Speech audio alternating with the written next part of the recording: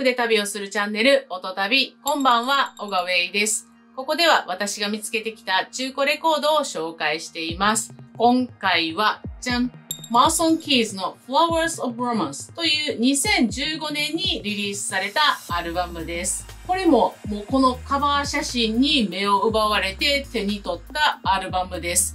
このセンスはいい音楽に決まってるって思って聴いてみたらめちゃくちゃ良かったっていうアルバムです。このマーソン・キーズというのは日本人のポストロックバンドで3人組なんですけれど、ドラムとピアノが2人という3人組ユニットです。すごく緻密に練られて美しく構築された音楽やなと思います。ジャジーやけど、なんかエネルギーに満ち溢れてるところがパンクっぽさも感じられて、アルバムやなと思います。では、私の好きな曲をピックアップしていきます。まずは A2 の leviathan という曲。これがこのアルバムを代表する曲なんやなと思います。これめちゃくちゃかっこいい曲なんですよ。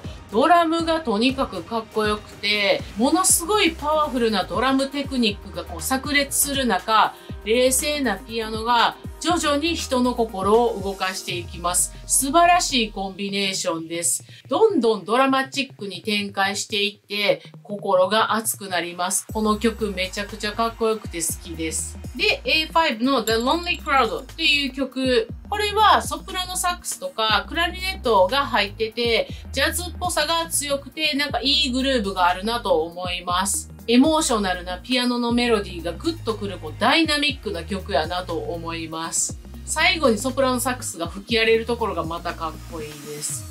で、B4 の The Flower of Romance という曲。これはストリングスが加わった曲で、不規則なドラムと不穏なストリングスがマッチングして、ちょっとサスペンスっぽく聞こえたりします。このタイトルのようなロマンスというよりかはミステリアスな香りのする曲やなと思います。で、B5 のルジベという曲。これはクラシック音楽のモーリス・ラベルの夜のガスパールの第2章ルジベをカバーしたもので、この曲そのものが公衆台、首を絞める台、そこに吊るされた男の死体が夕日に照らされる光景を描いたという、なんとも恐ろしい風景を描いているんですけれど、そういう曲だけに不協和音のようなノイズが不気味な雰囲気を作り出してます。ということで、今回はマーソン・キーズの The Flowers of Romance というアルバムのご紹介でした。絶対的な演奏力とエネルギーに満ち溢れたアルバムです。ぜひ聴いてみてください。最後まで見てくれてありがとう。チャンネル登録してもらえたら嬉しいです。下のいいねボタンもお願いします。またお会いしましょう。バイバイ。